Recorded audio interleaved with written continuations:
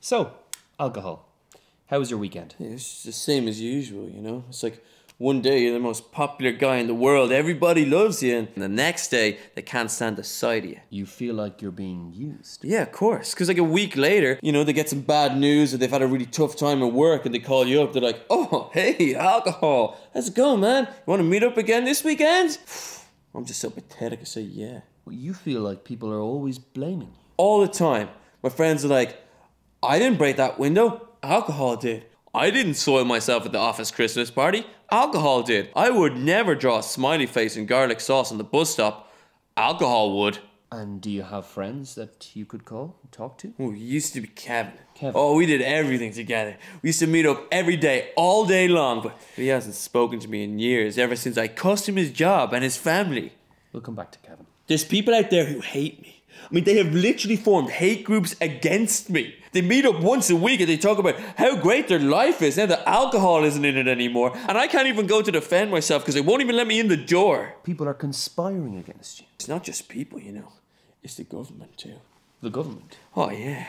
Every time I go out in public, I have to cover up. Plus, I get taxed more than anyone else. And why is it that I can't operate heavy machinery, you know? What is this, Prohibition America? So you're feeling rejected? People won't even let me go near their kids. Uh-huh. How do you think that makes someone feel? I'm not a bad guy. 200 years ago when people didn't have clean water, who was there, huh? Yeah, if it wasn't for me, loads of couples would never even have gotten together.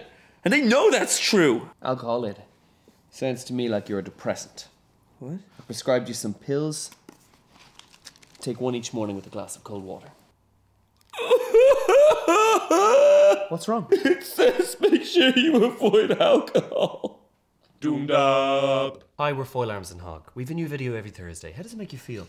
Oh, it puts me under an awful lot of pressure. Very stressed about that. And are you touring at the moment? Yeah, we got 3 dates in Dublin next week across the Easter weekend, Thursday, Friday, Saturday.